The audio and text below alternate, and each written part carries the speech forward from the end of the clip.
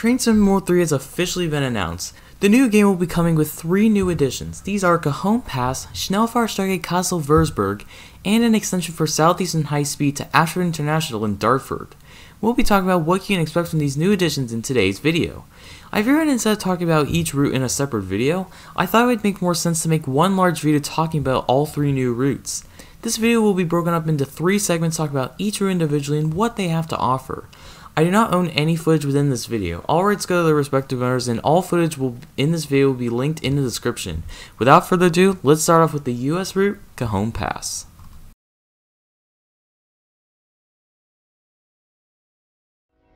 Also known as the Cajon subdivision, Cajon Pass is a busy freight corridor traveling between San Bernardino and Barstow, spanning over 85 miles in length. Cajon, which is Spanish for box, is a major box canyon in the San Bernardino Mountains that was formed by the San Andreas Fault, dividing 2 mountains to form this massive pass. It is a vital connection for freight trains traveling to and from Southern California. The route is located 65 miles from Los Angeles. The main freight traffic that I see on this route is performed by the Burlington Northern and Santa Fe Railroad, or BNSF for short. Union Pacific trains are also present on the route. This is BNSF's first appearance in Train Sim World. The Cajon Pass initially opened in 1885 under the operation of the California Southern Railroad, a subsidiary of the Atchison, Topeka, and Santa Fe Railway, or ATSF. It was initially a connection for freight trains between Barstow and San Diego. Modern day, it is also a connection for trains to San Bernardino and Los Angeles. Initially, the line was only a single track starting at around 3% in steepness, and then around a few miles later it would be as steep as 2%. Eventually, the section between the summit and San Bernardino became 3 tracks, with the 2 other tracks taking a slightly different path. The initial main line is known as Main 3. This 4-mile 3% gradient was a massive challenge for freight trains going up and down it. Longer trains were at high risk of becoming a runaway because of these steep gradients, so in 1913, a second track was developed that was 2 miles longer than the initial main line, but had lesser steep gradients up the summit, only getting as steep as 2.2%. This track is called Main 2. Some Pacific trains also shared the line until in the 1960s they completed construction of the Palmdale Cutoff. This set of tracks runs partially alongside the Cajon Pass but is higher up and is mostly single tracked. This set of tracks was designed for UP trains to bypass Los Angeles and Burbank for reduced travel times. Today, most Union Pacific traffic runs on the Palmdale Cutoff, but some still run on the BNSF line. BNSF was heavily expanding the number of trains running on the Cajon Pass, leading to a 3rd track being implemented in 2008. This led to the tunnels being removed from the 2nd track to reduce curvature on the pass. This addition was called Main 1. Today, the Cajon Pass sees around 70 to 80 BNSF trains and around 20 Union Pacific trains. Now that we know a little bit about the history of the route, let's talk about what you can expect from it. Players will begin in Barstow's major hump yard, a major connection to the Sema, Mojave, Cajon, and Needles subdivisions. A train station can also be found nearby the yard served by Amtrak Southwest Chief, along with a small railroad museum displaying various historic trains. Trains will head southbound through the Mojave Desert, passing through very small towns and traveling on relatively flat land with some occasional upward 0.7% gradients. This section also parallels the famous Route 66. Most of the scenery throughout here is mostly dominated by sand and scrub. Freight trains can usually reach speeds of up to 50 to 70 miles an hour along this stretch of the line, while the Southwest Chief can proceed up to 79 miles an hour. Between Victorville and Hesperia, in a small town known as Frost, southbound trains go up and over the other track to be transferred to the opposite side at a crossover. This means that trains run on the left side for the rest of the journey. The main reason trains run on the left south of Frost is because BNSF wants heavier trains going up Mains 1 and 2 instead of the steeper Main 3. Main 3 is located to the left of the main line, meaning if trains were on the right hand side, they would have to cross over all the tracks at Summit. Because of how busy Cajon Pass is, this would have led to major congestion issues. Southbound trains can then branch off to the left without interfering with the other tracks, and would still have the option to go right down Mains 1 and 2 if necessary. There are also some instances north of Frost where trains run on the left, however, I'm not quite sure what the reasoning is for this. Moving on, once trains reach Victorville, the Southwest Chief makes its 2nd stop. After going through the crossover at Frost, the gradients become a lot steeper, rising up as high as 1.6%. Along the way, trains travel through the small town of Hesperia, where there is a small branch line only accessible by northbound trains. This branch is known as the BNSF Lucerne Valley Subdivision. This is the 32-mile branch line serving the town of Cushenberry. Trains then reach the summit of Cajon Pass, reaching an astounding 4,000 feet above sea level. From here on out, this is where players face the ultimate challenge of going down one of the steepest gradients in train sim at a whopping 3% on main 3. Various trains have derailed on this track in the late 80s and 90s going down this dangerous pass. A memorial for a derailment in 1996 is located along this 3% gradient. After a few miles, the gradients lower slightly, going down to 2.2%. Heavier trains will travel to the right instead and go down mains 1 and 2 at a 2.2% gradient the entire way. Nowadays, trains only go down main 3, leading to a very major challenge for players having to endure the extremely steep 3% gradient. However, many trains still go down the Cajon Pass on mains 1 and 2 as well. Now this is where things get a bit confusing, even for me. Trains can run in both directions on these tracks. Heavier trains typically use these sets of tracks to go downhill while lighter trains use main 3. However, there are instances where trains can race each other on these two sets of tracks in either direction. This means that every service will be slightly different, as you won't know what track it will be allocated to. Mains 1 and 2 parallel the Union Pacific Palmdale cutoff up above to the right, towering over players. All three tracks then meet up at Cajon, just a few miles after Summit. However, it will not get any easier as players will have to stay at these super steep gradients for another 18 to 20 miles. This part of the line is where the scenery really begins to get interesting, as you have all these massive deserted mountains surrounding you. It is the most iconic and scenic part of the route, which is a major reason why many rail fans are so attracted to rail fanning here. Moving on, once trains reach Keenbrook, the Palmdale cutoff breaks away from the BNSF main line to head over to Union Pacific's West Colton Yard. The BNSF trackage continues down at a relatively steep gradients, but the Southwest Chief is allowed to speed up to 79 miles an hour along this stretch of track. Trains will then finally reach the end of the route at San Bernardino, where players will be greeted with a massive intermodal yard and the Southwest Chief's final stop along this stretch of the route, which is San Bernardino's Santa Fe Depot, where passengers can connect with Metrolink's Inland Empire and San Bernardino lines. From that point, passenger and freight trains continue down to various major Californian cities such as Los Angeles, Orange County, and San Diego. Overall, this route has a lot in store for players, from steep mountain climbing in the San Bernardino Mountains to fast 50 to 70 mile an hour action from Victorville to Barstow. There is a decent amount of variety on this route. Now that we know a little bit about the Cajon Pass, let's talk about the locomotive fleet that will be included on this route. Cajon Pass comes with two locomotives. These include the ES44C4 and the SD40-2. First up, the ES44C4 is a diesel-electric locomotive built by General Electric between 2010 and modern day. This is the second ever GEVO to be added to Train Sim World.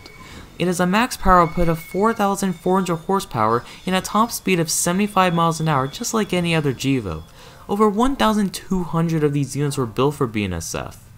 Unlike its predecessor, the ES44AC, the ES44C4 complies with Tier 3 EPA emission standards and has the ability to redistribute tractive effort to only the outer axles to allow for improved grip in the event of the train being at risk of wheel slip.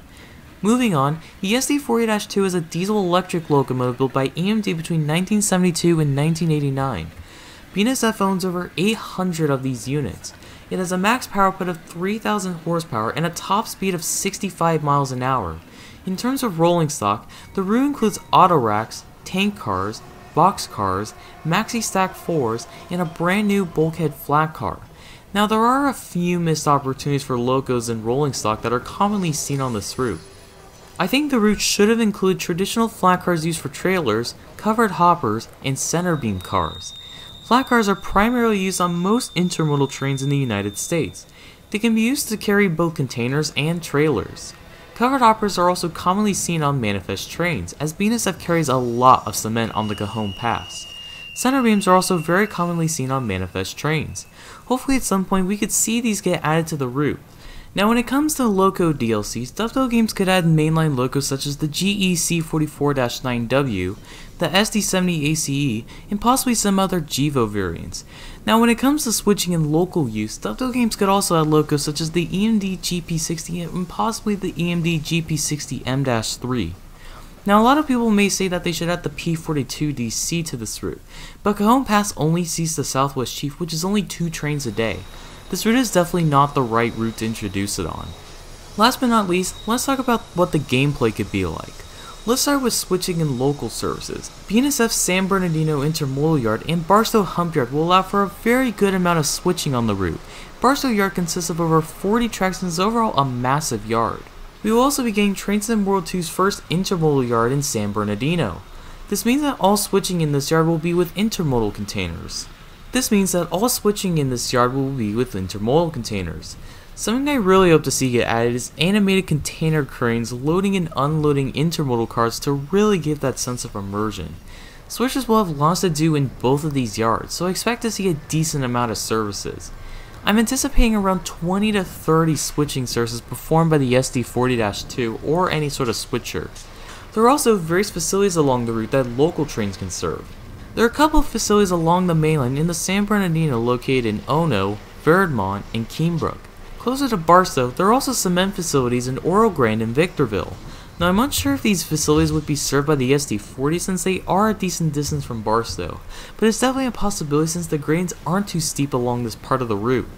It is also possible that there are SD40s that do switching in both cement facilities and then just have a GEVO pick up the rolling stock that has been prepped by the SD40s. There's also a small facility located on the Lucerne Valley subdivision that locals could serve as well. In total, I could see around 10 to 15 local services for the SD40. This adds up to about 30 to 45 total services for the SD40. Now let's talk about mainline services. Most of them will simply just be traveling between San Bernardino and Barstow. It is also possible that services may be broken in half to reduce travel times in each service. Dovetail games could have services that end at the summit of the passage or possibly in somewhere like Hesperia or Victorville. It is also possible we may see a couple yard services done by the GEVO since Barstow does have a locomotive shop, so it definitely is a possibility. Something that is also seen from time to time on the Cajon Pass is massive power moves. This is when BNSF lashes up around a dozen locomotives to get most of them to where they need to be. These can be seen on a typical freight train or they run with no freight cars at all. This is yet to be done in Train Sim World. I think it would be really awesome to see this get added as this is something that does happen quite often on most American freight railroads. Now as mentioned before, Cajon Pass seats around 70 to 80 BNSF trains. If services are split like on Sherman Hill, I could see 150 to 170 services performed by the ES44C4. One thing I found really cool is that Dovetail Games just confirmed on the August 10th roadmap that there will be a scenario on Cajon Pass where there will be a wildfire. How awesome is that? And as a Californian, I can definitely say wildfires happen here all the time. If this also happens at nighttime, that could look super awesome, especially with the new lighting system that's coming with Train Sim World. Dovetail Games also confirmed on the TSW3 Q&A stream that there will also be a service that has 4 locos leading, 2 units in the middle of the train, and 2 units on the rear.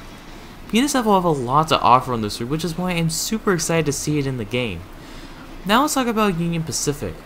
UP does perform freight on this route as they as a matter of fact own the trackage on most of the Cajon Pass. UP performs around 20 freight services every day. Now this is where things get a bit interesting. Union Pacific has a lot of potential on this route.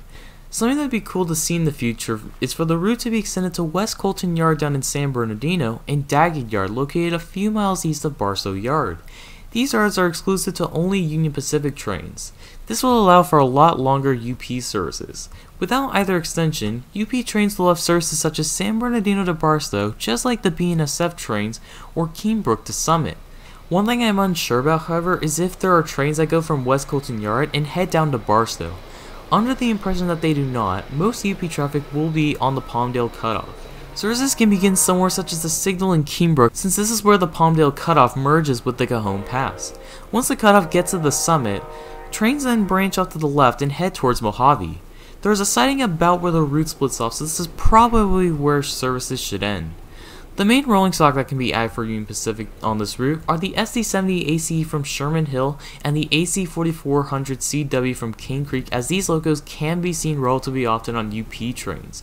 If we ever get a Union Pacific GEVO or SD70M at some point, those would be very viable layers to add to this route. Coal cars from Sherman Hill should also be layered onto this route for UP trains, as coal trains are seen quite often. Dovetail Games has not yet confirmed if Union Pacific will be layered onto this route, so we can only hope for now. Foreign power can also be seen on this route. The most notable one would be Norfolk Southern. Dovetail Games could layer Horseshoe Curve's ES44 AC onto this route. These can be seen on some BNSF trains as additional power and sometimes even lead some BNSF trains. Now when it comes to solely Norfolk Southern trains, I've seen some coal and intermodal trains. Dovetail Games showed off the ES44C4 sounds on the most recent roadmap stream. Here's a clip of their sounds.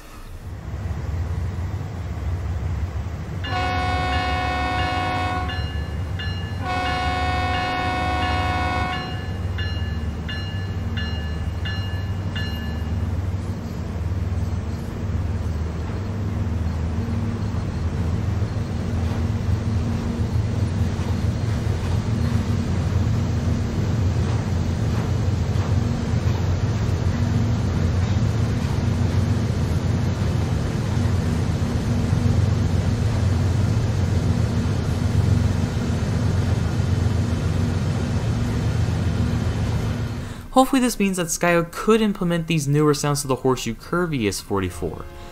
I could probably see up to 5 Norfolk Southern services on this route.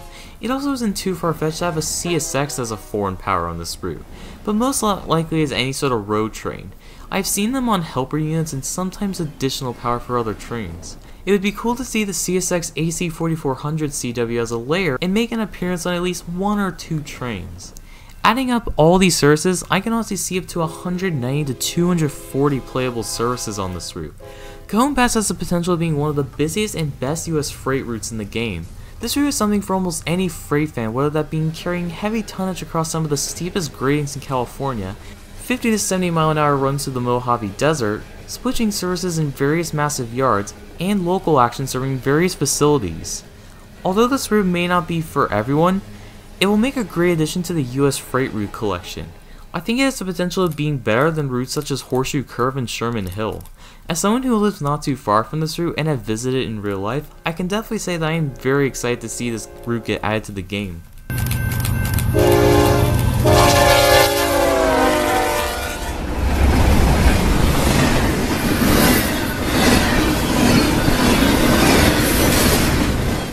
Schnellfahrstrecke Kassel-Wurzburg is a high-speed line traveling between Kassel-Wilhelmshaven and Wurzburg-Hauptbahnhof. This stretch of the line is 186 kilometers or 115 miles and has a total of 3 stops. This makes Kassel-Wurzburg the longest route in trains in the world by a landslide.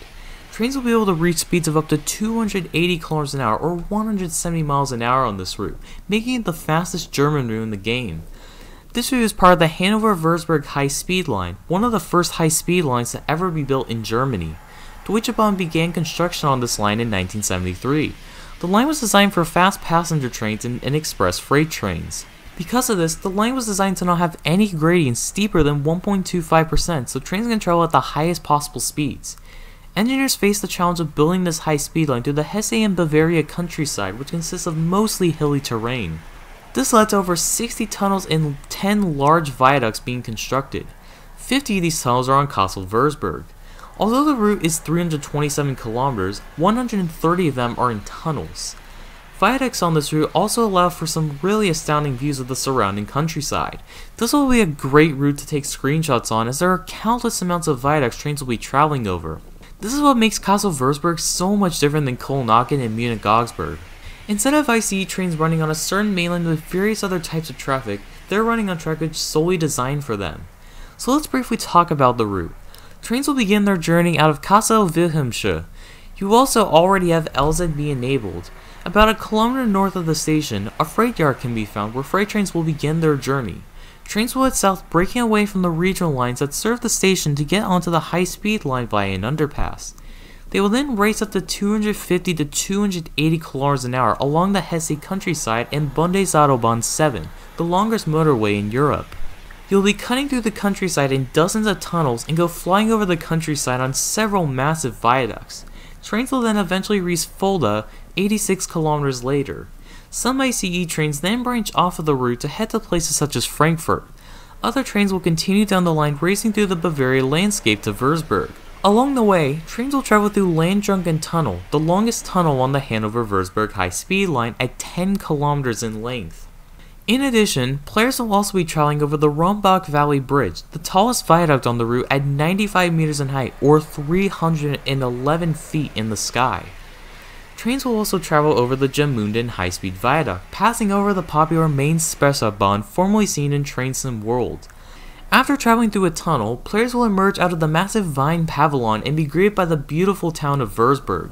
Photographers and train spotters may also be watching from the top of the vine pavilion on the CHOO-CHOO, an observation deck overlooking Wurzburg. Trains will then slow down and eventually leave LZB territory, as this is the end of the high-speed line. Trains will then be under PZB for the rest of the journey. The high-speed line merges back up with the main Spessarbahn and then travels into Wurzburg Hauptbahnhof. Now that we know a little bit about the route, let's talk about the rolling stock that will be coming with this route. The base route will be including the DBBR 401, the DBBR 403, and the DBBR 185.2. Starting with the ICE-1, the DBBR 401 is an electric train set manufactured by Siemens Mobility between 1989 and 1993. This is the first generation of the ICE family. It has a max power output of 9,600 kilowatts or 12,874 horsepower and a top speed of 280 kilometers an hour or 170 miles an hour. 60 of these train sets were built for Deutsche Bahn. They've undergone multiple refurbishments to stay in service, with the most recent one being in 2019. The IC1 can also be layered onto various other German routes such as Hauptstrecke-Rhein-Ruhr, Munich-Augsburg, Hamburg-Lübeck, and Rhein-Ruhr-Osten. It is super exciting to see this train get added to Train Sim World, as it is one of the most popular ICE trains in the fleet. It is definitely going to be a very interesting driving experience and is a very welcoming addition to Train Sim World 3. It has been confirmed that Mike from Train Sim Germany did lots of the work on the IC1, so it should be very high in quality. Next up, the DBPR 403 is an electric multiple unit also built by Siemens in 1997. This is the third generation of the ICE family.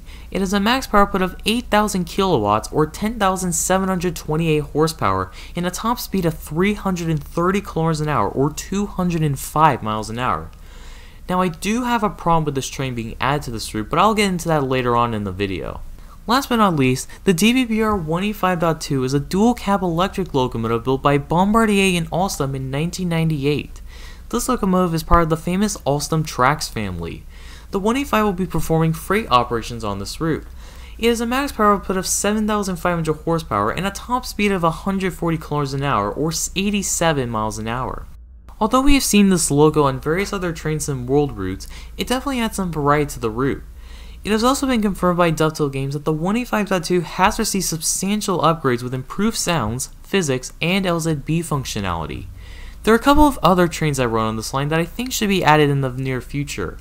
A very common sight on this route is the ICET. These are used on lots of different services on this route.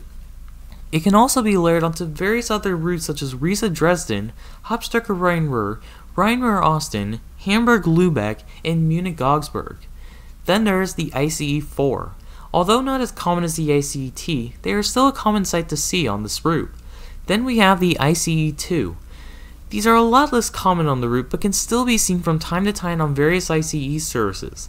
Last but not least, we have the OBB 1116 Taurus. These locos, alongside sleeper coaches, will be performing Nightjet services along the route. After doing some research, Nightjet runs 2 of its services along Kassel-Wurzburg, meaning we would get 4 services for it. Now let's talk about gameplay. There are various ICE services that run on Kassel-Wurzburg. These include ICE12, ICE13, ICE20, ICE22, ICE25, ICE26, ICE41, and ICE91 services. ICE12 and ICE13 services travel only between Kassel and Fulda. Both lines then head down to Frankfurt, leaving the route. ICE20 and ICE22 services would not be playable as both trains skip Fulda and head to Frankfurt as well. ICE25, ICE26, ICE41, and ICE91 services will all be running along the entire route between Kassel and Wurzburg.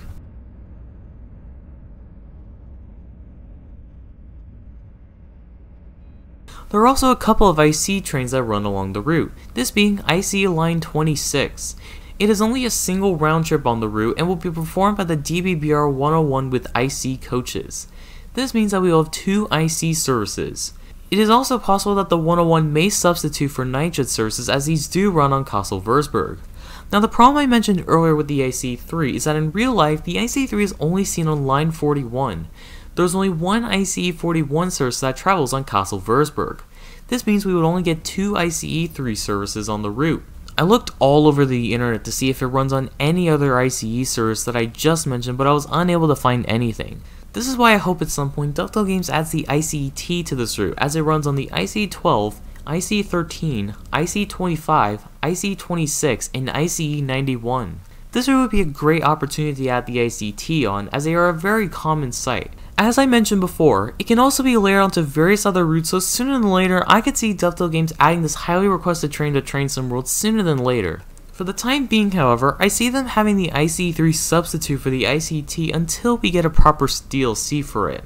One thing I forgot to mention, however, is that the gameplay between the IC1 and IC3 will be very different on this route.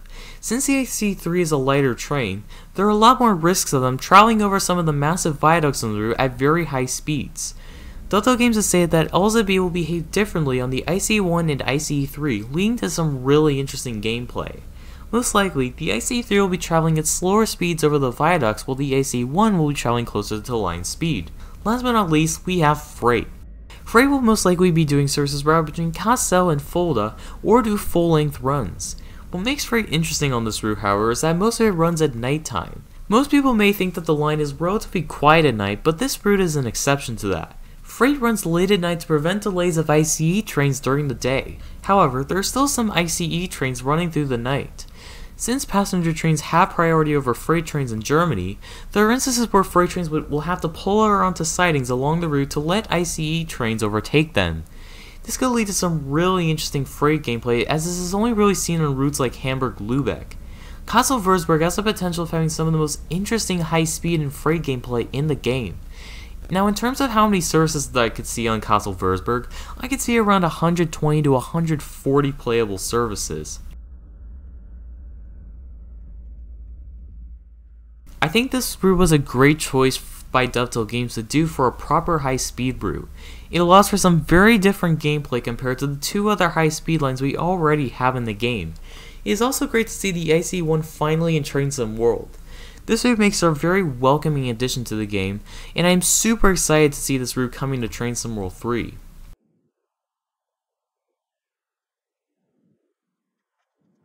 Since Southeastern Highspeed has been out for about a year now, I don't think we need to talk about the route itself. This segment will mostly be focusing on the new extensions we will be getting. Dovetail Games will be extending Southeastern Highspeed from Ebbsfleet International to Ashford International, and from Gravesend to Dartford. This makes the route 90 miles long and adds an additional 6 stations to the route. The route will be coming with the Class 395 Javelin, the Class 375 Electrostar, the Class 465 Networker, and the Class 66. Dovetail has confirmed that the 375 will be getting the Armstrong Powerhouse Electrostar sounds heard on Brighton Mainline. They also confirmed that the Class 66 will be getting brand new sounds from Armstrong, along with the 395 getting minor sound upgrades. Now let's talk about each extension individually and how they will benefit the gameplay as a whole. Starting with the Ashford extension. Ashford International is along the final stretch of the HS1 line. The extension is a total of 33 miles in length and adds only one additional station to the route. It was the first portion completed of the HS1, opening in September of 2003. Construction was still underway on the section between Ebbsfleet and London St. Pancras. However, it reduced travel time significantly by 21 minutes for Eurostar trains. During initial safety testing of this stretch of the line, speeds of 334 km an hour or 208 miles an hour were achieved. Today, the line is served by not only Eurostar trains but also domestic Southeastern trains bound for Margate and Dover Priory. Starting at Stratford International, trains speed along the HS1 until they reach Ebbsfleet International. However, instead of diverging from the HS1 up to the upper level of Ebbsfleet, trains will rather make a scheduled stop on the lower level of the station or go straight through at full speed. Dovetail has completely upgraded the station to make it more realistic, along with making its main concourse interactable for players to explore. Trains will then race along the Kent countryside at speeds of 225 km an hour alongside the M2 and M20 motorways. Along the way, trains will speed over the Medway Viaduct, a 3/4 mile long viaduct traveling over the River Medway. Trains will travel through many curves and steep gradients along the way, similar to LGV Mediterranee. Trains will then reach Ashford International, where Southeastern trains then continue down to Margate and Dover Priory. Eurostar trains will continue their journey thundering down the line towards the Channel Tunnel. This extension will be used only by the Class 395 Javelin. However, there are 3 additional trains that can also be used along this stretch of the line. The first and most obvious trains are none other than the Eurostar E300 and E320. These trains will be performing high-speed services along the HS1, reaching speeds of up to 300 km an hour. Eurostar has been something that has been highly requested by many people on the forums for a very long time now. However, there are a couple of issues with Eurostar on this route. First and foremost, licensing. Dovetail Games has said that they've had many issues trying to obtain a Eurostar license. This most likely means that we won't see Eurostar on this route anytime soon until they are able to obtain one. The second issue is that there are a decent amount of trains that do not stop at Ebbsfleet nor Ashford. There is a set of bypass tracks located right next to the station that non-stop trains use to skip the station at full speed. This means that there would not be a lot of playable services, as lots of Eurostar trains don't even serve Ashford. As much as I would love to see Eurostar on this route, I still find it relatively unlikely that we will ever see either of these trains get added to the game. The only other loco that runs on this route is actually a freight loco. This is the Class 92. This is an electric freight loco used for freight services along the HS1. 5 of these units have been upgraded to have TV and in-cab signaling on board. Freight trains will be doing services between London and Poland. I personally don't see this train getting added to this route either, simply because the HS1 doesn't see a lot of freight at the moment. From what I was able to find, the HS1 only sees a couple of freight trains a week, so this is definitely not the right route to introduce the 92 on. In terms of the gameplay on this extension, this is where things get a bit interesting. Southeastern trains will be doing services to and from Ashford International. However, there will also be some that do not stop at Ebbsfleet, primarily during peak hours. Southeastern also has its main depot for the Javelins located at Ashford. This means that trains will also get to go to and from the depot all the way to London St. Pancras without stopping anywhere. This will lead to some super interesting gameplay. Modern day, Southeastern runs 80 services between London and Ashford. There will also be a decent amount of depot services done by the Javelin. In the current Southeastern Highspeed, the Javelin has 59 services. With this new extension, I could see around 150 to 160 playable services for the Javelin. This extension was a great call by Dovetail Games, as this will give the Javelin many more services for players to enjoy, along with adding more high-speed action for players who enjoyed the HS1 portion of the route. Let's now move on to the Dartford extension. This will extend the route from Gravesend to Dartford Station, adding an additional 6 miles and 5 stations to the route. Starting in Gravesend, trains will run down the line like normal, where high-speed services would travel to the left to head to Ebbsfleet International. Commuter trains will continue straight and then eventually cross over the HS1. Trains will then call at Northfleet, Swanscombe, Greenhithe, Stone Crossing, and finally Dartford. The line then splits into 3 different lines to head towards Charing Cross and Cannon Street. Along the way, trains will travel through the suburbs of eastern London along with running relatively close to River Thames. This line will be served solely by the Class 465. Before we talk about other rolling stock that could be added to this route, let's talk about the gameplay. Now, some people may think that this extension means we will have longer services from Raynham. However, these services do not actually exist in real life. All I was able to find was that there are occasional services between London Charing Cross and Gillingham, and London Charing Cross to Ramsgate. So what does this mean in terms of gameplay then? With Joe upgrading the timetable for this route, services will be very different than what we are used to on the original Southeastern High Speed. First and foremost, the 375 will only be running between Rochester, Gillingham, and Faversham. The 465 will also perform these kinds of services. There is only one type of service that runs on the brand new extension, and that is Sidcup line services, traveling between London Charing Cross and Gravesend. This means players will be performing services between Gravesend and Dartford. This may sound disappointing to some players, but this is what is done in real life. However, there will still be a couple of limited services that run between the Chatham Main Line and the North Kent Line. Now, in terms of the number of services that would be seen on this line, there would be around 100 services for the Class 65 running between Gravesend and Dartford. Now that we know this, what trains are used to serve Raynham? The answer to that is Thameslink. Thameslink operates its Raynham to Bedford services on this line. Trains will travel between Raynham and Dartford. At night, some trains only go as far as Gillingham to be stored in the storage facility located there. Trains will be calling at all stops along the route. This would be a great opportunity to introduce the Class 700 on, as it can also be layered onto Brighton Main Line. Thameslink also runs a lot of trains on this service, running up to about 80 services. Adding this up with the services that can be done by the 465, this adds up to about 180 to 190 services. Now, other than the Class 700, what else can be added to this route? Southeastern has 2 different classifications for their lines. These include main lines and metro lines. Main lines are primarily services that travel relatively long distances far from London. Metro lines primarily stay within 20 to 30 miles within the London area. The 375 currently operates only on mainline services such as the Chatham Main Line. The 465 can be used on both main lines and metro services. The Sidcup line is classified as a metro line. Now, in terms of loco DLCs, 1 train can be added for just mainline services, 2 trains can be added to just metro services, and 1 can be added to both kinds of lines. Starting with mainline only, we have the Class 377/5. Between 2016 and 2017, all 23 of them were acquired by Southeastern. The most notable difference between the /5 and the /4 variant is that the 377/5 is a dual voltage train. This means it has both a pantograph and a third rail shoe similar to the Class 387. There are also some other small cosmetic changes between the two trains, but that is the most significant difference between the two. This would be a nice addition to the route as it would add some additional variety. Next up, we have the Class 707. These are some of the newest trains within Southeastern's fleet, acquiring 18 of them from the Southwestern Railway in 2021. Eventually, the remaining 12 units will be transferred to Southeastern by sometime this year. This would also be a very welcoming addition to the route as they are relatively similar to the Class 700. Another common sight on Gravesend shuttle services is the Class 376. These are some of the stranger units in the Electrostar family as they have no gangway door on the front and instead have a full-on windshield.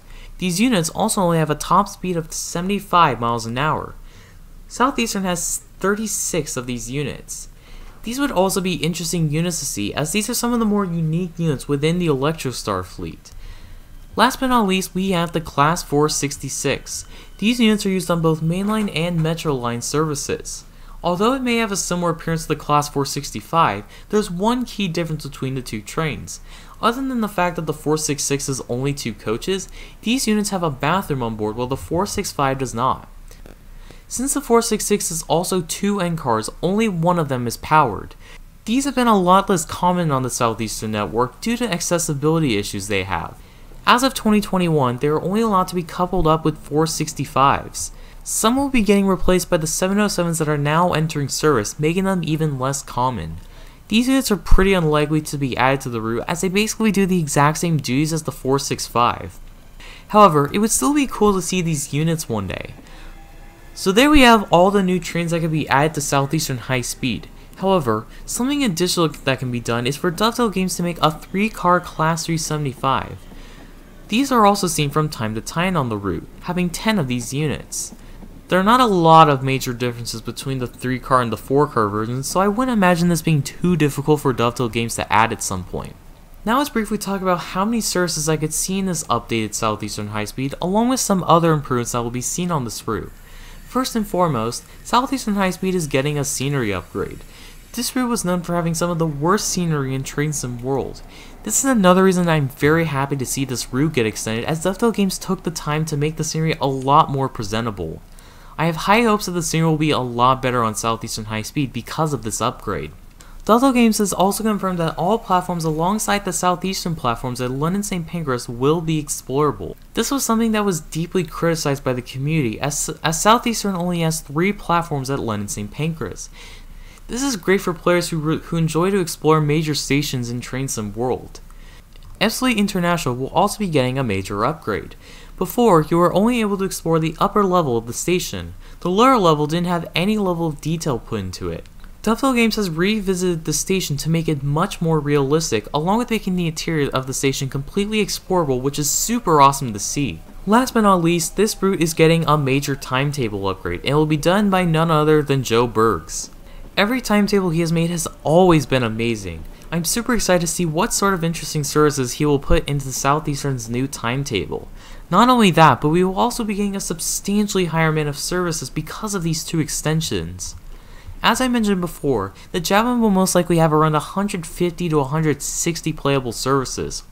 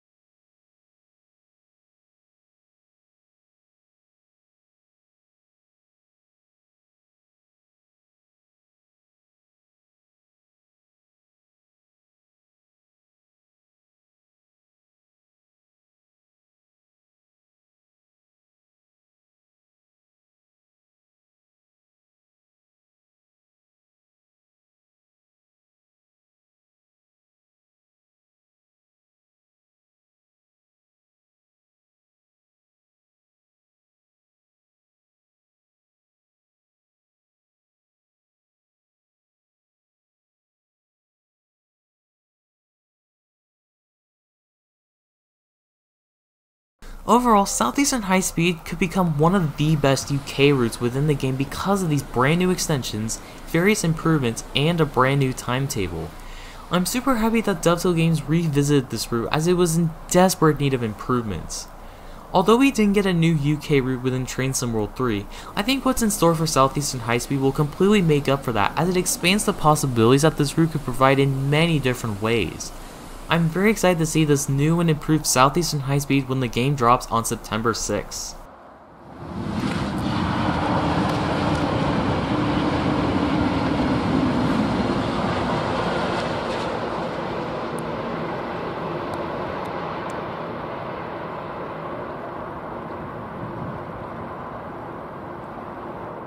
And there you have it, folks, everything you need to know about each new route coming to Train Sim World 3. I hope you were able to learn a thing or two about each route, because now there's a quiz. Wait, you're telling me you didn't take any notes? I'm disappointed in all of you. I'm just kidding, but I have a question to ask all of you. What are you most excited about in Train Sim World 3? Now, for me personally, I'm super excited about zipping along the German countryside in a thunderstorm driving the classic icy one on Kassel-Wurzburg. Let me know what you guys are excited for about in the comment section below. I would love to hear from you guys. If you found this video interesting, consider liking the video and hitting that subscribe button for more Train Sim World 3 content and streams. I hope you all enjoyed this video, and I will see you all in the next one. This is Crazy Dash, peace out.